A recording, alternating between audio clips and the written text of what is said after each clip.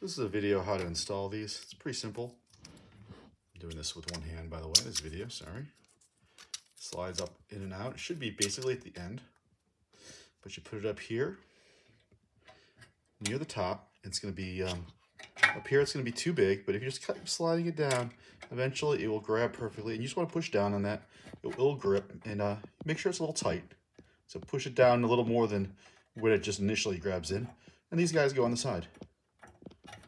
And you might need to move it up or down a little bit. Okay. And this should stick in by itself. The space shuttle should not, it will shake a little bit, but it should not come off. You do want to make sure that, there you go, that the wheels are in the back wheels and the front wheels are in the box. This shouldn't come off.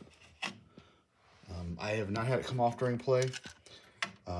It's possible if you want, you could just hot glue the space shuttle in.